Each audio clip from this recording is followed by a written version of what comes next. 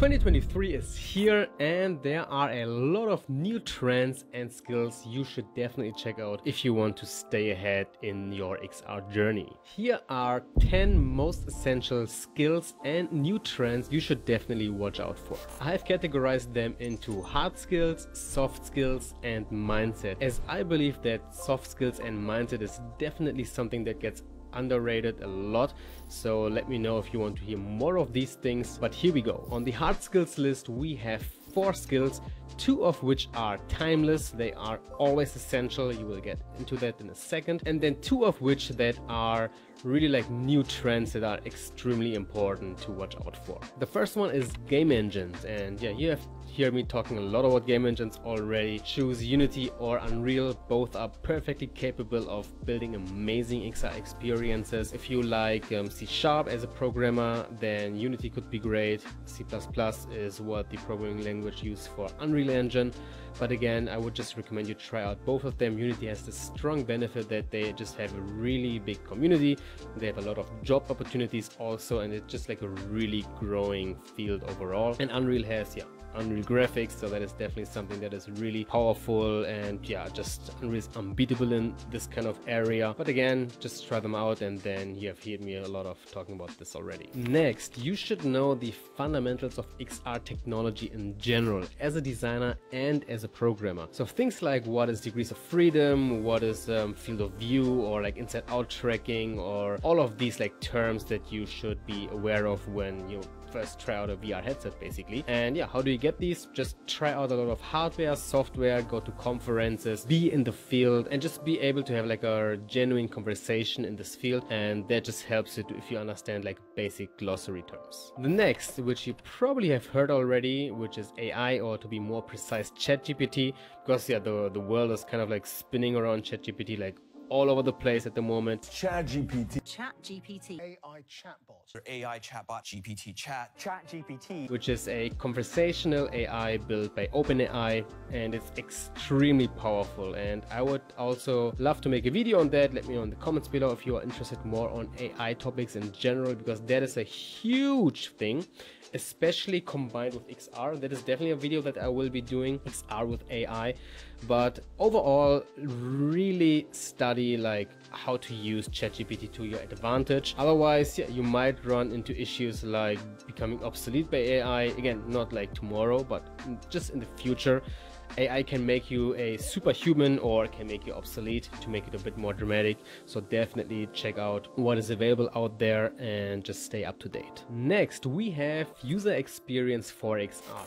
Fortunately, more and more companies are seeing the value in UX for XR, because let's be honest, most XR experiences suck that are outside of these super polished AAA Oculus Studio things that you see like on the top 10 of the Oculus store. Everything that is like not there usually sucks in terms of user experience. And I talk to a lot of like industry professionals and company leads in the XR field, and many of these see a trend that there's more and more demand and interest in user experience for XR, which kind of makes sense because people don't want to have experiences that suck. So the tip here is really get familiarized with this one, and it is a lot of stuff to learn from a lot of fields, which is why we created the UX for XR course. We put all the information that is like on all those places together in one simple and easy to learn course. You can see it in the description below if you're interested. That can be really helpful. But again, definitely spend some time in UX even as a developer. If you are a competent developer who also adds UX to his arsenal, that can be extremely beneficial actually. And as a UX designer, of course, that is kind of the main thing you will be doing. So really check out some UX for XR things that you can learn. Again, the course will be linked below. And now we have soft skills, and the first one, which I personally believe is one of the, if not the most important skill to have in this century actually, is being curious and the ability to learn fast. In any industry, especially in XR, things are just evolving so freaking fast, it's kind of insane. I mean, you know already like the technological progress that is happening, especially now with AI and blockchain and XR and holograms and so many things that are just going on. It is getting more and more important to just be able to quickly grasp a concept and apply it as fast as possible. Getting information is kind of like sand. You just have it everywhere now. Like you can just ask ChatGPT anything and you just have like 1000 paragraph blog on whatever topic you want to learn. So now it's getting even more important to actually apply these learnings, and you do it the best if you stay curious and always learn. Now we have something that maybe a couple of developers may not agree with, but it's extremely important, which is communication skills. If you are a developer, and I know I was a developer too, I work with a lot of developers. Most developers don't really care too much about communication skills. They're like, yeah, I can code, that's good, I don't have to act with humans. And especially when I talk to people working with developers, it is a very common thing that we just like to be on our own, having our headphones over here and just keep coding and doing our awesome stuff. But if you are a developer and you have the ability to communicate well, maybe what you need, or maybe something that you don't want people to do, or how they should like treat your features, projects, how to discuss with somebody, like all of these skills, how to actually work with somebody, it's extremely valuable,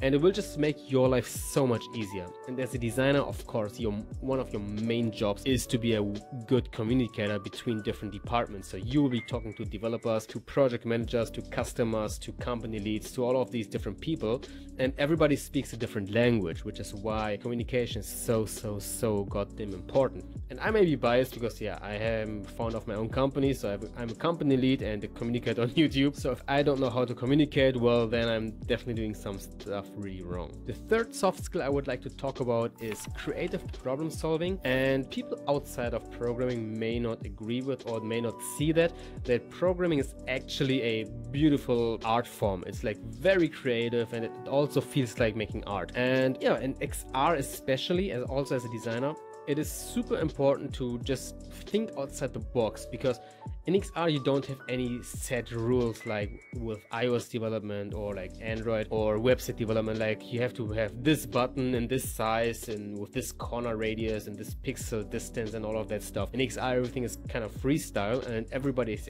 exploring right now. So you have a lot of ways to combine different ideas and bring them creatively together, which is one of the most beautiful parts about XR. So creative problem solving is definitely something that you can really like train, and by just doing a lot of crazy things and just taking a lot of ideas, try to combine them and then make something useful out of it. Again, this is something that not many people talk about, but I think it's really beneficial. And now we have 3 mindsets that, again, they can be extremely important, especially in this day and age. So let's start with the first one. This is actually one of our core philosophies at Immersive Insiders, my company, which is improve every day. In our company, we call it Better Than Yesterday, BTY, and it's basically whatever you do, any video I do, any project, any piece of code, any design idea, whatever we do, we look back once it's finished, and then we just see, okay, how can we improve it? How can we make it better? My first courses, they were not too bad, but the sales and marketing part area as a developer, they were so terribly bad that I like sold like 1 course, and that course was like sold to one of my friends who probably was like pitying me because he was like, man, you don't make any sales with this one. And then I just learned and made it better every single time. And also the video quality, I mean, you can just check out my older videos like from 1 year ago, it already improved. So this kind of mindset can really make you just a better human at everything. If whatever project you do, you finish, whether it's good or bad, it doesn't really matter. Just look back and be like, okay, how can we improve this? I do it with everything in my life actually, and it has been really helpful. Because of this, I can cook really well. The next one that is also really important, and I think it's important because I see a lot of people not doing this, which is be persistent. Like, don't be annoyed and like unmotivated and like sad if you don't get success right away. Whatever success means to you, if you want to build a YouTube channel, or if you want to get a career, if you learn a skill, or if you want to make some money, whatever it is, people just give up so freaking early. Maybe because of stuff like TikTok and shorts, like just destroying people's attention spans, and maybe like expectation settings and stuff like this. But yeah, if something doesn't work right away, don't stop so freaking early. Just keep doing it, the thing. So I call this, I actually have it on my phone as a background, which is called Trust the Process. So whatever it is, like my gym goals or my YouTube stuff, like, I mean, you can check out my last 20 videos. They didn't perform too well actually, like objectively, or relative to my other videos, but still I'm just like putting in the work. I'm having the trust that if I just keep doing videos and improving every day, then the channel will just blow up, and I'm super confident in this. So that is definitely something that I would love for you to apply for your own life. Just take the extra mile, be persistent, don't give up so early, and you will see amazing things can just come up if you just do it for a little bit longer. And the last one, something that I also talk a lot about, is be proactive rather than being reactive. What do you mean by that? Well, rather than hoping that something is going to happen, maybe again you get the skill, you get the job, or you get this project or something like this, rather than being passive, just be active and try to get it. For example, a personal story: when I was still working as a XR developer a couple of years ago, the company was like, should we move on with XR or not? And that was like my whole passion, my whole life really. And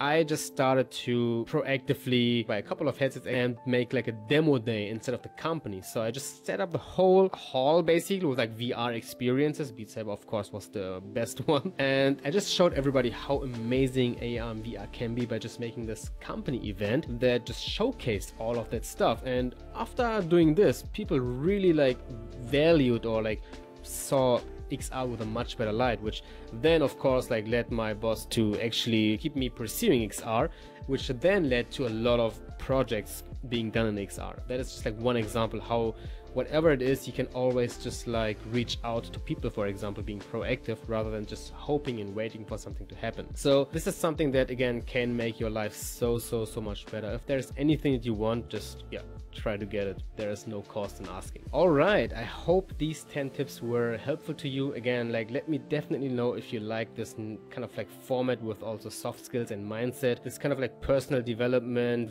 vibe. I really think it's extremely important to have these skills next to the technical XR areas as well. And yeah, they can really make your life, not just like your career much better, but everything that you want to do, you just feel better and be happier. Thank you so much for listening, and if you want to learn more about XR design especially, check out this video over here. And as always, I see you in the next one.